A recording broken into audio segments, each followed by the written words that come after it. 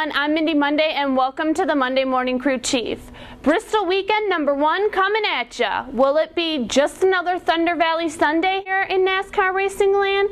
Or will they do the Bristol Stomp and send cars flying like hot dog wrappers in Martinsville? Flying cars? Why not? First, they put wings on the things. Duh, wings make things fly. WTF? Then the wings sprouted fins. The Daytona 500 looked like a free buffet at the SeaWorld Shark Tank. But the racing was pretty damn good. Now we get spoilers. Should I be worried? I don't know. Remember the Brat Bow and the smashing guitar episode at Nashville? A year ago, Kyle Busch was NASCAR's biggest villain, booed more than a vegan at a cattle ranch. But thanks to Brad Keselowski, the Shrub's wearing a halo now. The Kez is the bad guy, even though he's the one doing most of the flipping.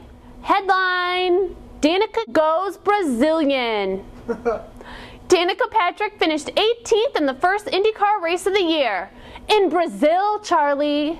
And she can't blame this one on Michael McDowell either. Or Brazilian Nelson Piquet Jr. They weren't there. Snaps. That's it for this edition of the Monday Morning Crew Chief. I'm Mindy Monday for Bench Racing TV at OnPitRoad.com. Until next time, park it NASCAR.